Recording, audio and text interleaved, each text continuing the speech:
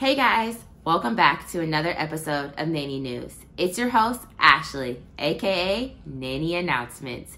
And on this episode, we're going to be talking about how a nanny charged their families extra money on top of her salary for letting the dog out, for signing packages, for filling the dog's water up. Get ready for it, y'all. It's a juicy one. So sit back and relax. And let's get ready for another juicy episode.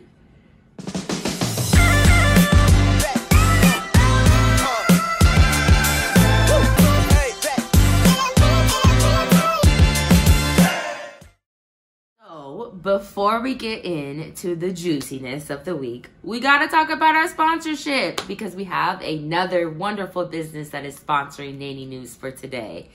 And today's sponsorship is Nannypreneur Magazine. Now, what is Nannypreneur Magazine? Well, Nannypreneur will be our community's very own dictionary of everything nanny owned and nanny supported.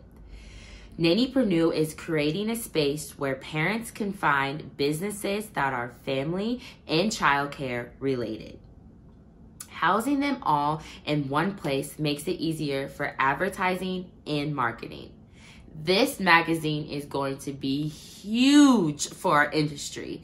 You can basically consider it as the yellow page for this industry. If you're needing an agency in your city, if you're needing wanting to know if there's anybody that's selling childcare products, if there's anybody selling childcare related courses, become all the way from newborn all the way up to being adolescents, you will be able to find in this magazine. It is going to be huge, y'all, okay? Huge.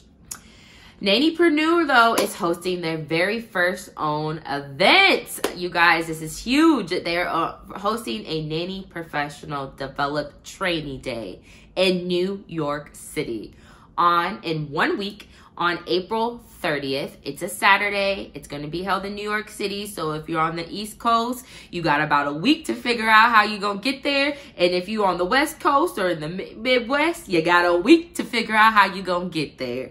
So what will be included in this? What is happening in this conference, you may ask? Well, the guest speakers will be Kimberly, aka Nanny Kim on the Go, and Shada, which is aka Nanny Sharz.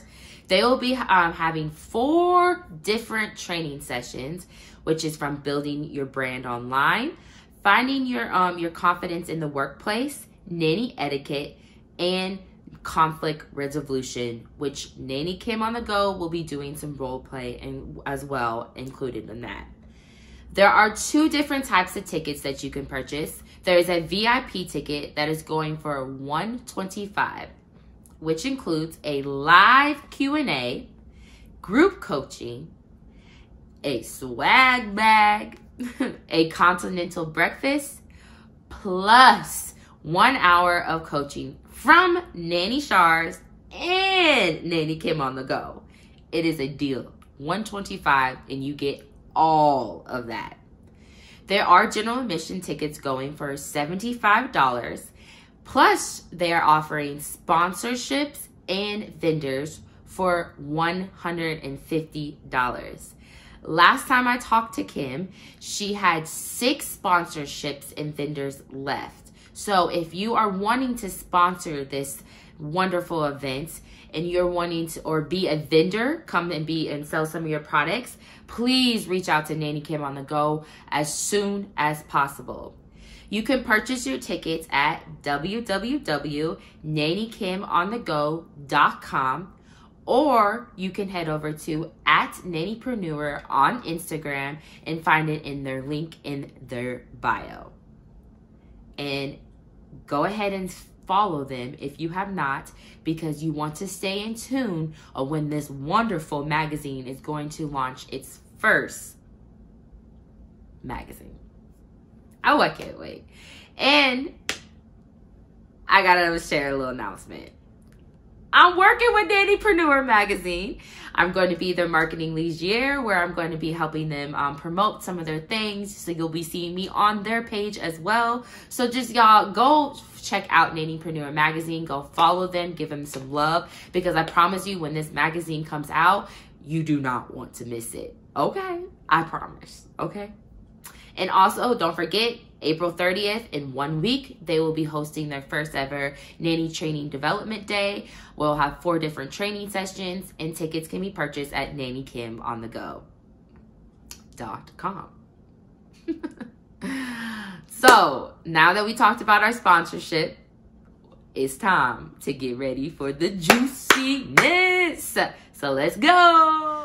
Okay, so for this story, I thought it was kind of funny, y'all. And I really want to hear your guys' opinions after I share this story, because it is a very opinionated story. And I'll share my opinion on it. But I want to hear from y'all at the end, okay? So can y'all please do me a favor and let me know what you think in the comments below. So this story is about a mom who posted on one of those mom online groups. And it first started out, her title of her post said, "Is this normal?" So let's see what she got to say, because sometimes it may not be normal to the parents, but it's definitely normal to us in the nanny industry. So I was very intrigued to see what is this normal. So it goes on to say that her and her husband hired their first ever nanny for their 7-month-old son. So we all know how this goes. First time nanny and first time son, first time parent. So there's a lot of firsts in here. So it's a learning process. If you're a first time mom, hiring a first time nanny, it's all learning process. If you are first year in nanny world, it's a learning process. You live and you learn in this industry. But so anyways, everything was going good with the nanny.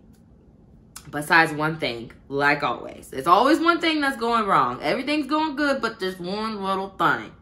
So during the interview, the family had asked for some additional help with besides just raising the child, besides just the child's needs, which is basically making sure that he's fed, just the daily things that we do as nannies. But the family was wondering if they can have a little bit more extra help, which is by letting the dog out when he's home from daycare, to fill his dog bowl up, occasionally preheat the oven when they ask.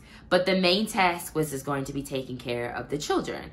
Now, as nannies, we all know that when we sit down in contracts that we lay out everything that they would like us to do. And this is even the additional help they would like on top of this, on top of what their main help is.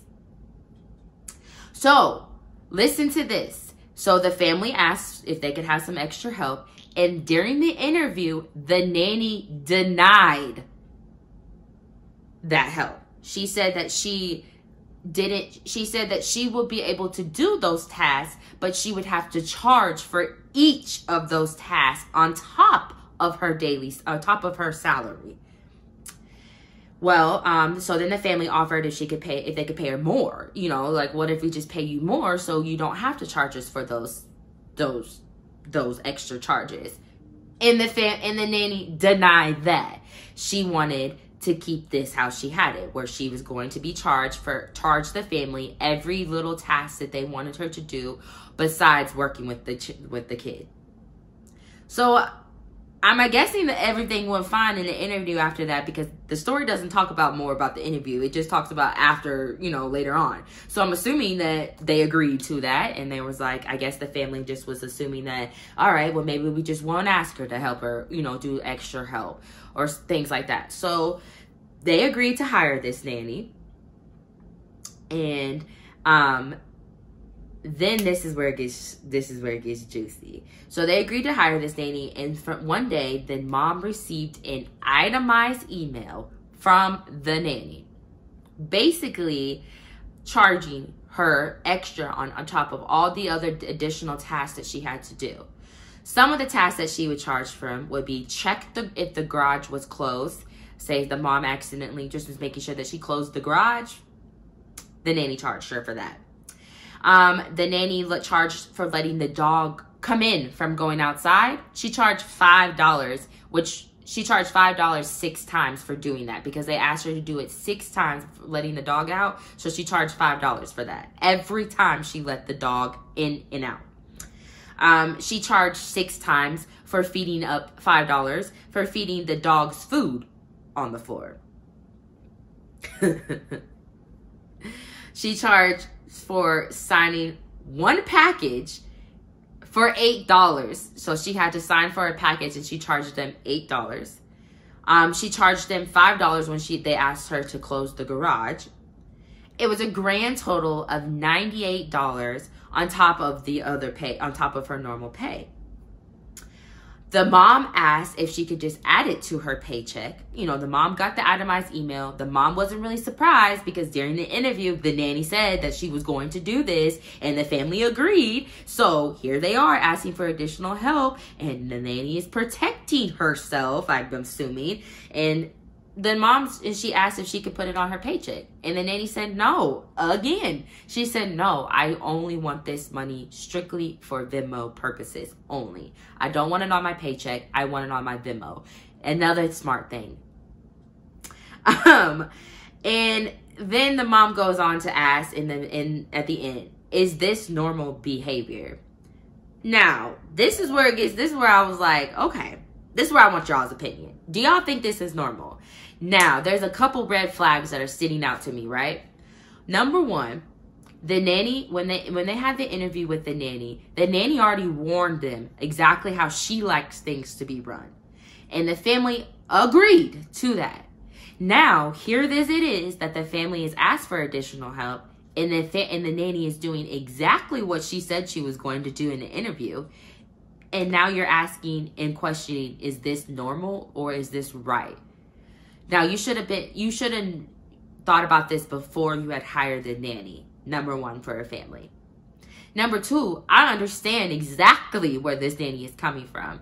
Being a nanny, you have to learn how to protect yourself at all causes. And I'm talking making sure that you protect yourself at every single thing. There's a reason why she only wants this money on Venmo. Because Venmo, you don't get taxed on. On her paycheck, she's probably getting taxed on. So, of course, she does not want to get taxed on the additional help that she's paying for. Secondly, the nanny did nothing wrong. Thirdly, I don't even know what number I'm on. The nanny did nothing wrong. The nanny warned the family how she wanted things to be done. And the family agreed. That's why we say interviews are so important in our industry. If you remember me talking about a couple episodes, things I wish I would have known before a nanny became a nanny, and the number one thing was knowing that these interviews are in-depth interviews, because this is exactly why.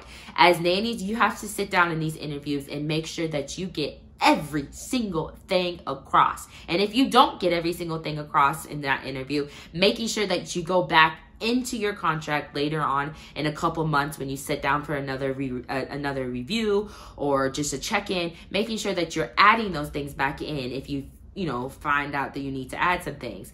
At the end of the day, y'all, we have, as nannies, have to learn how to protect ourselves. And my opinion on this is that the nanny did nothing wrong.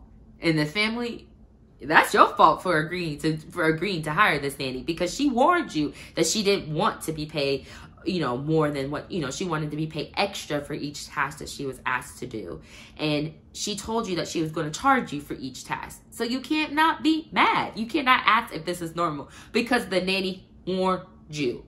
Now, this is where there's some nannies that responded to this message, because some nannies followed in this group that the mother posted in. And some of these nannies are some veteran nannies. And I'm going to read some of their responses. This is the number one response that stood out. This nanny said, I think she's confused. It is common for parents to add $1 to $10, maybe $1 to $5 to the hourly rate if they're asking the nanny to do light housework chores like dishes, laundry, vacuuming. I wouldn't consider any of the tasks you mentioned charging more, as most of them only take a few seconds to complete. I think she's taking advantage of you. I can't imagine asking for $93 for such small tasks. Now, another nanny responded to what she said, and she said, "This is what I think too. Younger/old, inexperienced nannies probably read horror stories of other nannies actually getting exploded and underpaid, so they wanted to set a percentage of not being underpaid. But I would say to her, itemizing it and not having it taxed is unreasonable." A nanny of 18 years said she's never heard of anything like that. So I want to know your comment. I really want to know what you guys think. Do you think that this nanny's in the wrong for charging her family all these extra charges? So remember, let me go back. She charged to let the dog out. Every time they asked her to let the dog out, it was $5, and they asked her to do that 6 times. So they got charged $5 times 6. They putting the dog's food on the floor. She did that 6 times, $5 each time. She signed 1 package, which was $8 the time she signed, and preheating the oven was $10 for each time that she asked, and she got asked twice. When they asked her to close the garage the one time, they charged her $5 with the grand total of $95. So comment below. I gotta know what your opinion is. I told you what I think is. At the end of the day, the nanny was right in the interview by keeping it up front, because the mom did mention that they told the nanny they were going to need additional help, and the nanny disagreed right then and there. So that should have been the red flag for the family automatically. So personally, I think it's kind of, maybe kind of ridiculous, but at the same time, I'm over here thinking like, baby, you got my juices flowing, okay? I'm like, darn, because I do all of this, baby, and all of this, if not some more. And I'm thinking like, you want me, I'm thinking like, I need to be doing this, okay? But at the same time, I get where the family is coming from too, where it doesn't seem normal, because, as in a corporate America job, they don't do these type of things. But I don't know, y'all. I got to hear your story. So comment below what y'all think about this. Do you think the nanny was wrong for charging all these? Or do you think she was all right because she warned them? Let me know in the comments below.